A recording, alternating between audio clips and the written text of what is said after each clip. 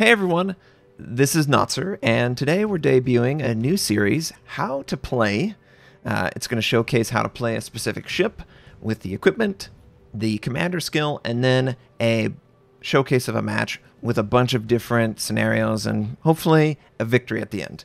Now let's talk about the Des Moines. Of course, it was going to be the Des Moines. This is my favorite ship in the game right now. It's the one that dominates pretty much every game, and hey, I have a really great game that I want to show you, so hopefully you guys will enjoy. As we look at the armor, we will notice that it has 27mm bow and stern. That means that 380 cannot overmatch with AP. Midship, we have 30mm deck, 30mm armor belt, and then 152 citadel. The 30mm on the upper part of the ship gives it a little bit more play with regard to active maneuvering. If you angle just right, you can cause a ricochet. The higher the armor, obviously, the more chance of a ricochet. So it's really nice and very useful for that. I play the Des Moines along the lines of dodging. But one thing that isn't nice about the Des Moines, that citadel is way above the waterline, and it's on the outside of the ship. So you can be punished very easily. Just got to be careful. That's all you have to be, right? Easy. As far as equipment is concerned, pretty much standard main armament mod 1 for the protection of the guns, extended duration radar. Des Moines is the quintessential ship for this upgrade, so definitely would choose it over anything else. If you're not using radar, I would probably go probably engine room just to make sure you don't get completely knocked out and dead in the water. Slot 3, this is different from others. I go main battery mod 2, the other skill that could potentially equip aiming system. It's really a question of, do you want better dispersion or do you want faster turret traverse? To me, faster turret traverse allows for better potential damage and also better damage per minute. So it's kind of like a concealment stat line for me. And because they took away the penalty, it feels like it's a more lucrative reward than that of the aiming. Unfortunately, the aiming is split between a lot of different stats, and I think that hurts it in this direct comparison. Slot 4, propulsion. You could go steering if you don't have legendary, but I would go propulsion. We have, obviously, concealment. Concealment, there's really not another valid skill. Concealment goes really well with radar. And then the legendary. Now, if I did not have the legendary, I would go main battery mod 3. I don't need the range. I have everything I need right here. But because I have the legendary or the unique upgrade, my rudder shift is much better and my acceleration. So stop starting and open water is really both accelerated into the stratosphere as far as I'm concerned in power. I really love this module. And then commander, defensive AA versus hydro. I mean, defensive's not that good because it requires that, you know, the aircraft fly over you and you use it right and they do the right thing, and normally you can't even kill the squad before it attacks you, so it's disappointing. I go hydro, torpedoes, it lets me stay aggressive and push into them with radar. And spotting aircrafts, fighter, I don't really care about those because radar is radar. As far as the commander is concerned, we go priority target, expert marksman, superintendent, concealment, demolition expert, adrenaline rush, jack of all trades, expert loader, and preventative maintenance. And I sort of go in that order because that's the order I find the most important.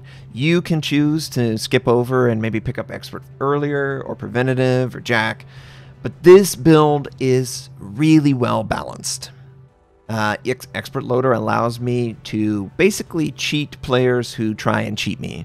If they see me firing HE and they suspect it, I can quickly switch over to AP or the first initial ambush and use AP. You want to use a lot of AP in your Des Moines. All right, let's take this baby out and see how she goes. This video is brought to you by the Ridge Wallet. It's light, sleek, and industrial.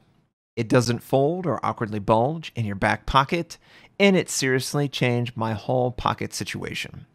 It holds up to 12 cards, plus room for your cash, either with a cash strap or, as shown here, a money clip option.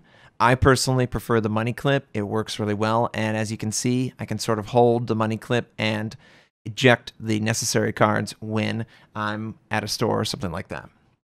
There are over 30 colors and styles to choose from, including carbon fiber and burnt titanium. If it wasn't enough to win you over, check out the 30,000, yes, 30,000 5-star reviews. I have used this for over 40 days, and I can attest it lives up to it. It is incredibly compact compared to the competition from yesteryear. It has so much going for it with RFID blocking. The material is very durable. It's long-lasting. It comes with a lifetime warranty. You could buy this one wallet and carry it for your life. The Ridge team is so confident that you'll like it, that they'll allow you to test drive it for 45 days, and you can send it back for a full refund if you don't love it. And get 10% off today with free worldwide shipping and returns by going to ridge.com/Notser and use the code Notser. Check out the link in the video description. All right, so the Des Moines. This is a domination mode. If it's epicenter, the same sort of strategy applies. If it's a standard battle, you just stay back and relax like everyone else and let things come to you. And there might be a play, but you don't normally plan to make a play early on.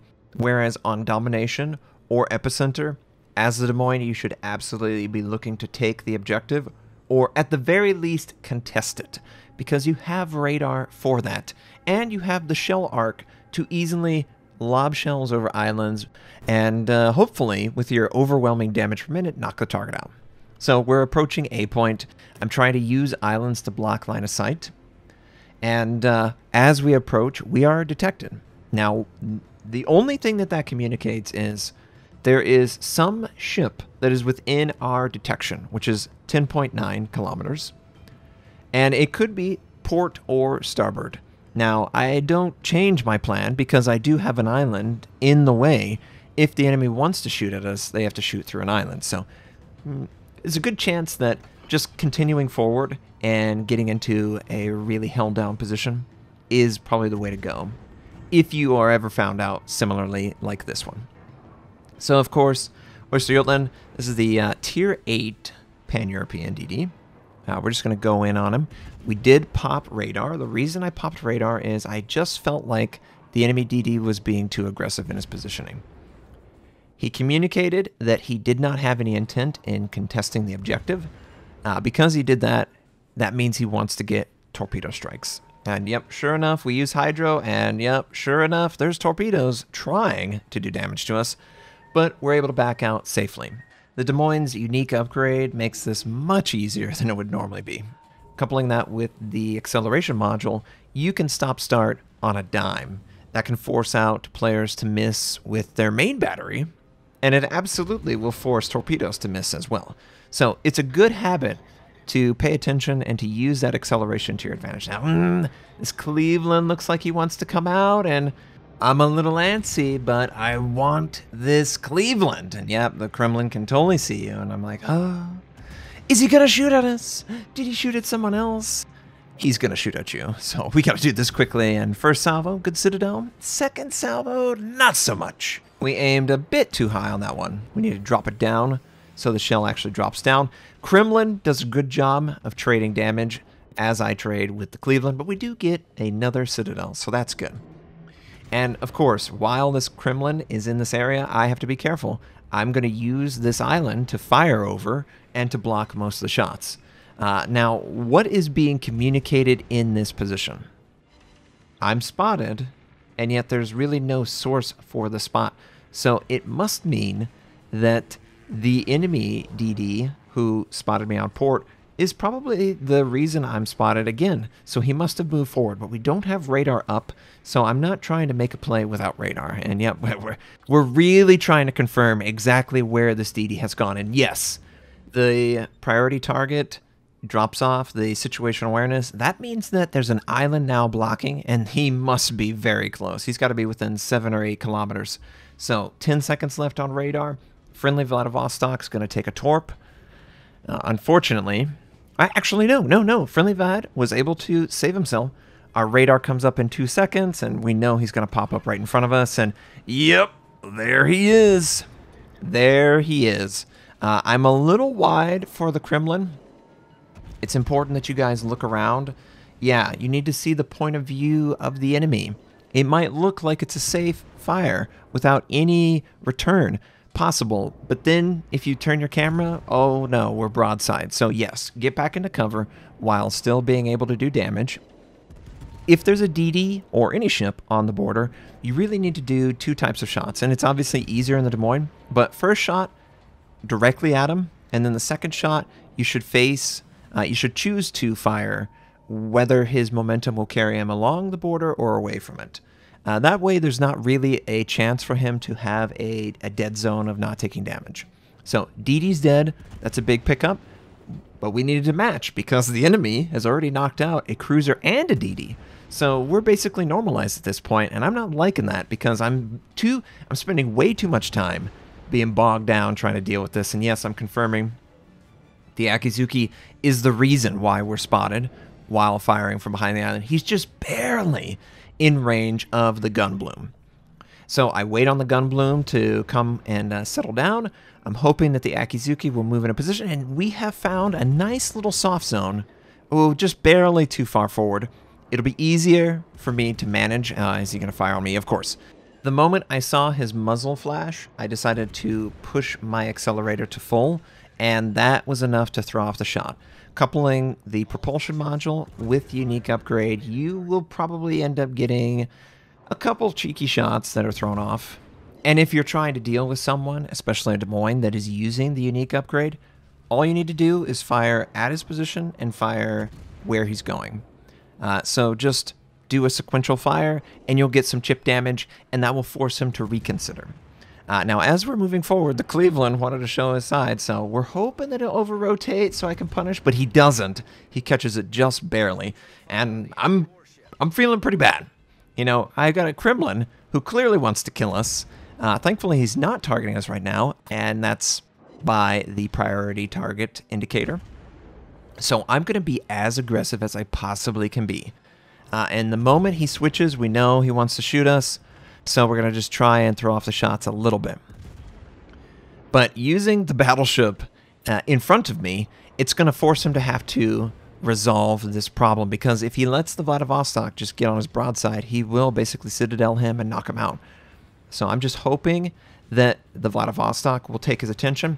And notice we're transitioning to the other side of his ship. And I'm hoping I don't have to kill him. I really hope that... Okay, someone else kill him. But it's a good habit when a player is engaged to force him to have to decide what side of his ship he will address. If everyone sails to the same side of an opponent's ship, then there's no crossfire. There's no punishment possible. And I was looking to give him a well done because he did play very well. He kept me alive. He pushed with me. We killed the Kremlin together. And now we actually have a chance in this game. Unfortunately, we are on the complete opposite end of this map. So we're going to spend a significant amount of this time just traveling to the other side in order to help our team. And, you know, there's few things that feel more helpless than a short-range ship who is nowhere near the action. So we just have to commit to going forward as fast as possible and making sure that we're paying attention to what's going on. And what's going on the minimap is our team is contesting, trying to cap B. There is a couple enemy battleships that are trying to finish off a friendly North Carolina, and they absolutely will. They will overwhelm him. There's not enough help. If I could, I would absolutely already be there firing on the enemy, trying to dissuade them from finishing off a teammate. It's a really good habit to get into, to identify opponents who are engaging your team actively, especially someone who's low health or vulnerable or, you know, being hard countered. It's really important that you pay attention to that and you try and help your team. You'll find that more often than not, when a player is engaged with the opponent and they're low health, you can freely fire without any cause of concern because the enemy is too focused on trying to get that kill. So we're finally in range. Enemy Puerto Rico is broadside. We got a Richelieu, we got a Buki. They are stacked up really close in that little choke point around B. Obviously, we don't have torpedoes, so that's not something we can use, but that's a great opportunity to use torpedoes. AP's not working out, so I switched to HE. HE works just fine. Obviously, be aggressive with AP, but HE is just fine, and we get a fire on the target. Good, good, good. Pommern, he is attempting to hide around, and oh man, this is looking bad. This is looking really bad. Everyone on my team, save for immediately around me, is dead. I don't know that we can come back in this game. They're going to get B point as well. I only have 2 radar, and now I only have 1. So we have to make this work, and we've got the North Carolina. Don't underestimate knowledge. You know, you might be like, oh, well, Notser, I don't know that I would do that. Well, we gathered knowledge, and we also have a chance to kill a DD. And as long as we have a chance to kill a DD with our radar, it's worth it. And yep, sure enough, this Fletcher, he's getting so close. I am trying desperately to kill him before anyone on his team can answer. Cornering the map with islands is how you make yourself more powerful. And oh, is this guy going to get out? He's got like 9 seconds left. And we'll get one last good salvo as he's trying to duck in. And oh, we've got a North Carolina broadside. AP all the way, baby. And one thing that I want to stress, if you are not at point-blank range, you need to lift your shell just slightly, because American AP has a tendency to drop. You want to drop in the Citadel, not in the water. It's not necessarily your best practice to locate your AP right at the waterline, especially if it's in this sort of intermediate range. You really want to watch where your shells are going and try and make sure that the momentum will carry it into the Citadel. But, you know, we got a Citadel damage shell kill, but we haven't killed him just yet. Is it enough? And boy, we are just trying to corner this so well. I'm just desperate to try and reduce damage taken. And we are able to just barely get that shell out. We do lose the friendly Vladivostok, unfortunately. I'm looking off my enemies on the east side. We are keeping it to where it's 1 versus 1. Because I'm using the island to block most of the enemy, it's really me against the Pommern. And I feel pretty good about that because my damage per minute is pretty high, and the Pommern only has 380mm. And because of 380mm, its AP cannot overmatch the 27 bow and stern. So he needs to locate his shells on my superstructure to be able to do any damage to me. And he does get a little bit of an overpin on the super, which is fine, and someone is shooting on me. Of course! It's a DD. We don't have a radar, and I'm in a terrible position. So I have to go forward. Basically go forward and duck into cover and hope that my teammates can eventually get into a position to punish that DD so that he can't keep me from doing what I need to do. Because we need to shoot our way out of this problem. And we've already done great work this game, but it just doesn't matter, you know. The east side fell so horribly. So, successfully duck into cover, check on the teammate, watch as he dies to torpedoes. Or, yep, he dies to torpedoes, great. Fletcher, 2 DDs. 2 DDs are alive, and I only have 1 radar. How are we going to solve this riddle? But our fire does give us high caliber. This enemy, Richelieu, does look to be trying to move forward. Don't try too hard to kill one target. You really want to kill targets that overextend, because you don't want to put yourself in a position to trade too much health. And that's exactly what I'm looking to do. You see, I really am trying my hardest to kill that DD if I can. However, Friendly is able to finish him, and we have AP on the broadside battleship knock him out. We've done 205,000 damage, and it's still not enough. But we didn't have to use our radar. So, obviously, we have a ton of hydro. It's going to detect whatever's around this corner. And oh. Friendly spotted him. I'm going to try and fire on him. I don't know if I want to use radar in this position. We did hold our fire. Now, I don't need to hold my fire as a heavy cruiser when he's going into smoke. If I was a battleship and I fired, I would definitely be detected.